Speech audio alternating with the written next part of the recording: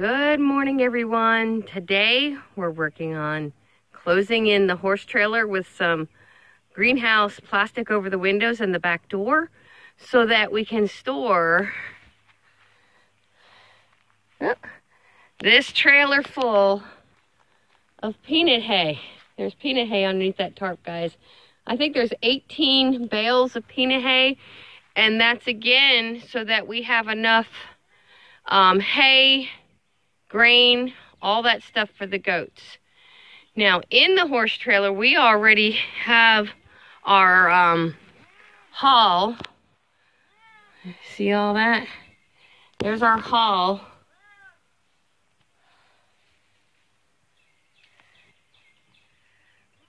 of animal feed. Now, on this side, the opposite side from the feed, you can see there's a pallet down. That's where we're putting our peanut hay. So that's our project today. Oh, the sun's really bright today. We're having a brisk, chilly day, but we love it. So, all right, let me show you what we're using here real quick. That's 100-foot work, so you figure out how much I need. We just need back half of this. Okay. All right, guys, this is the plastic. We've had this for years. It's a type of, it's actually construction plastic, but it could work for a greenhouse. It's 100-foot long by 20-foot wide. So we're probably don't unravel too much. We only need like a 4-foot piece off of this. All right, hold on, guys. Okay, guys, Jim and I just had to go over how we want to use this plastic on the trailer. So basically what we're going to do is, our goal is to cover this window, and we're going to leave the bottom open, but it's going to be taped all the way down. The bottom is so that any humidity, moisture can sweat right back down the plastic and out.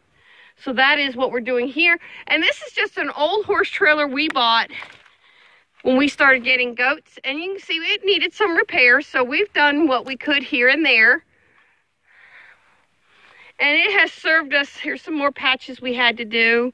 It has served us well. Here's another patch. What? My boys. Are you talking to me?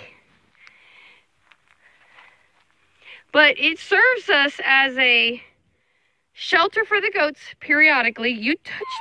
Oh, somebody's going to get zapped. He didn't get zapped. I'm going to have to test my fence. Hi! Hi, handsome. Hi, handsome. He's such a pretty boy. He's going to have to cut a horn off of this guy. He's got what's called a scur. And right now it's curling, and it looks like it's going to continue to curl and come up instead of down towards his skull, which is great. Here's Mocha. Mocha! Hi, Mocha. The other two are inside eating. See, I'm a squeaky boy. I don't cry like a normal goat. He just doesn't, guys. You're my sweet boy. Yes, you are. Look at this guy with the morning sun on him. He is just so pretty. Look at that. Say, hold still. Hold still. You can tell he's a friendly little man. Oh, careful. Don't want to get that fence on you. Yeah, okay, good scratch. Good scratch, big boy. He has grown some since we got him, guys. And he's putting his weight back on since he's come out of rut now. And this guy's not going to finish growing up, I don't think. We're going to try and band him. We're going to weather him and the 3 young bucklings, but the other 2 in here, this is breeding stock, so they stay intact. And I'm off target and off subject. Look how cute, though. Oh, my gosh. He's my little man. Hey, little man. Say, look out. I want some of Mama's attention. Yeah. Oh, you big boy. You can see they're not big goats. They're just little guys. Hey, don't nibble on my finger. He gets jealous. All right. Back to our project. Hey, don't be so rough on her. She's an old lady. Tundra. Ugh, it's crazy here. You put down about a foot or so from here then? Take it up to the metal band. Okay. That way, right like that. Up to that metal band. Okay, so down and then here down to that ridge line. Right here? Yeah.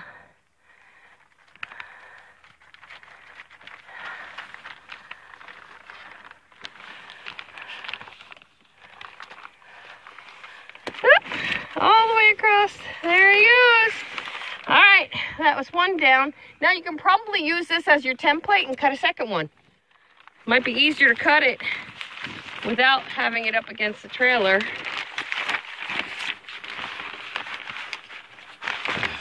There you go. Now just cut your second one.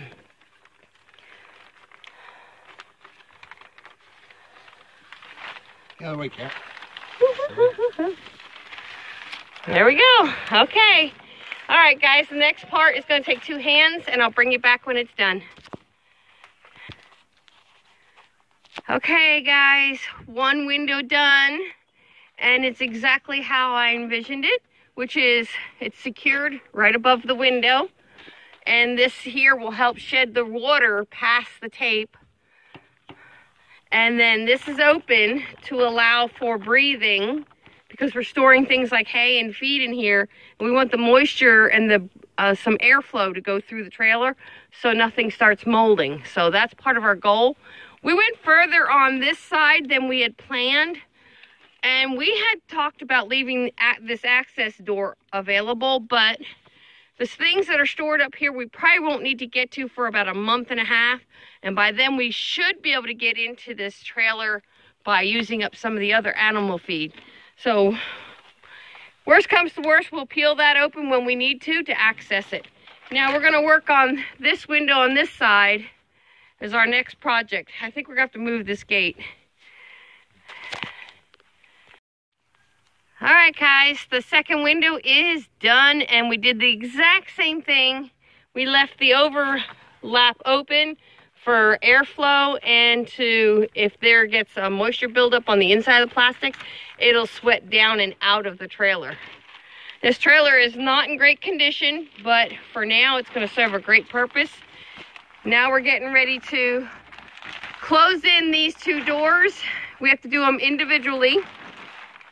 And then from there, we might have to tape a piece of plastic up over the roof just to cover this gap up here, like a curtain almost.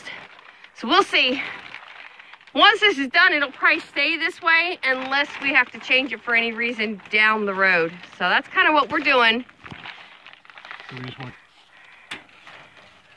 Okay, guys, we decided not to put any plastic on the doors themselves, but we're putting a curtain, if you will, of this plastic so it covers the gap up top and the door part, and we'll still be able to access everything inside the trailer, hopefully. So we got it up over the top, and we're duct taping it to the trailer. Again, this trailer is not new, so we're not worried about damaging paint or anything. Jim's got it almost done on this side. I can't see nothing what I'm doing because I got sun in my eyeballs. It's beautiful out today. Absolutely beautiful. Yeah, how to cut this off. That's fine. Just pick where you want your duct tape to finish and we'll trim it up.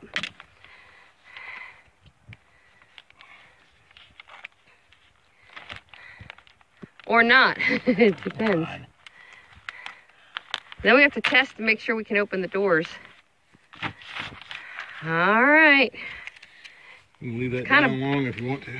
Yeah, it's kind of bulky, but the key is to keep everything dry in this trailer right now. That's our only goal, guys. We got quite a bit of money invested in that animal feed and that peanut hay that's going into this trailer, so we don't want to lose that. There's Miss Ginger. You hardly ever see Miss Ginger. Say, Miss Ginger's getting old. Say, girl. Yeah. You can see under her neck her skin allergies. It's an ongoing problem, guys. There's Troublemaker. Hey, buddy. Come on, Tun-Tun. Come on. That's our puppy. Say some puppy. You want to stand next to Ginger? You want to sit? Tundra, sit. Look at that, guys. He's learning so good. He's such a good boy. He actually learned the sit command right away. It's the rest of it. But he's, as you can see while I wasn't watching him, he's staying real close to us instead of running out into the unknown, I call it. Crazy dog. He now sleeps in bed with us. We tried letting him sleep between Jim and I because we know he needs a lot of room, but he ends up kicking us during the night, and Jim's like, oh no, we're not having that. So he has to sleep on my side of the bed, on the edge of the bed now. So, but he does sleep with me every night. And to me, it's very comforting to have him there. He used to, but he's getting so old. He's struggling to get in and out of bed because our new mattress is a lot higher than the old one. So he does struggle a bit with the height now. And he knows he's tired at night. He doesn't want to jump up on the bed. What are you doing, Bubba? Hi, Bubby. Cody, where are you going, boy? They love these woods, guys. If only I could teach her to poop in these woods. These two, the boys do a really good job. Ginger, she'll poop anywhere. How's it going, babe? You can tell he's got his hoodie up. It's a little chilly out here. You see the trees are blowing in the breeze. If I can get you a view over here. Look how blue it is, guys. There's not a cloud to be seen. These are the days I love, love, love being in Florida. And being in my pine forest to me is just heaven. Look at how gorgeous it is. I can't go too far the other way because the sun is glaringly bright today. Cody wants a stick. You got a stick, buddy? You got a stick? Huh? He has really aged this year, guys, and it's so heartbreaking to see. Yes, yes. I will throw the stick once or twice, that's it, because then you start getting too sore. Yeah, yeah. He's going to be 11 in July, guys. What? What? When we adopted him, because he's mixed with Australian Shepherd, they said, oh, he's only going to get 45 pounds. This is an 80-pound dog. You can tell. He's also a little overweight. He's a little overweight, yeah, because we used to hike all the time, and he was our hiking buddy. It's one of the reasons we got him was to have a dog to hike with. Believe me, if we got lost, that dog would find our way back out of the woods and get us to our vehicle. He has a nose on him that we absolutely were impressed with.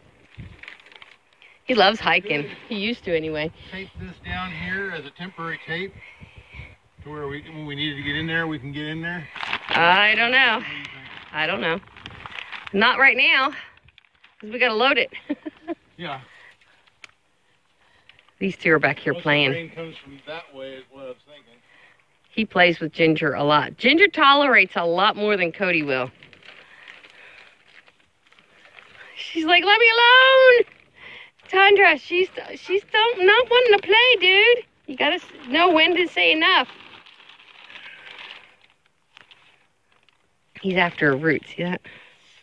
That's a root to the pine tree. I'm gonna go get I got a roll of Gorilla Tape out in the shed over there.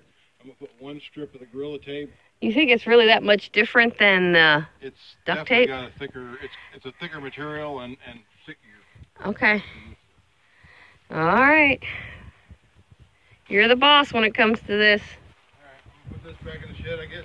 Yes, absolutely. Do you have one of the hammer staplers in the shed? Yeah, why? I was going to take this scrap plastic and close in some more of the buck pen. What do you think? They'll tear it down in an hour. All right, guys, that's it for this project. We're going to load it. I'll bring it back for one final shot after it's loaded, and we'll show you what we did as far as getting it loaded. I wanted to show you the peanut hay. I don't know if you can see it. Look how green it is, guys. When there's nothing else growing for the winter, this stuff is wonderful protein for your livestock. My goats love this stuff. I give this to both my bucks and my does. And the does are getting a lot more right now because we have two getting ready to kid. So far that's what we got there. You can see we were starting to empty the trailer. Let's see how oh, look at that. It's fitting in here pretty nicely, and I really like that it's light in here because we didn't put something dark up on the windows. So that's really nice. Guys, I almost forgot to finish my video. The hay is all done, and in the horse trailer, we put, I think, 7 bales in our hay shed. As you can see, the trailer is empty, but look at the mess it makes. That's all edible peanut hay. It's a shame, I actually need to put some goats here. But you see, there we go. There's 7 bales in here, which is, normally this is where we store all our hay. But since we're stocking for the next 3 months, we've changed things up. We are adding, our next project is going to be adding a second hay shed that'll hold 2 of these big 800 to 1,000 pound rolls of hay. We do buy the rounds because it's the only thing we can get that's affordable around here, and it is an orchard mix, so it's great for the goats. And our goats love it, so, and that'll be another project. Thank you guys for hanging in there with me and following my channel. I really do appreciate it. And this is just one layer of prepping a lot of folks don't talk about. It is an important layer of prepping, is having livestock feed on hand to get you through a bad situation. And that could be a job loss, it could be health issues, it could be, like my situation would be hurricanes. So everything we build has to be as watertight and windproof as possible. And so far, we have been very, very lucky here. We have had some hurricanes get very close to us, but we've had no major damage from them. But let's hope that trend continues. It's almost like we have a pocket here of protection, which is pretty amazing. Even when it rains, we'll watch the rains come in across the back here, and they literally just circle around our property and go off south of us, which is amazing to watch. But then we also don't get the rains we need. Now, for our next project, we want to put it here, which will be where the next hay shed is going to go. So this all has to be cleaned out first. So we're taking a break right now because Jim's knees are really bothering him today. Too much ladder work, obviously, and then he was climbing that gate to tape that roof. So we're taking a break, and we'll start on the next project if he feels up to it today. But in the meantime, I hope you enjoy the video. Don't forget to take care, and God bless you all, and we'll see you on the next video.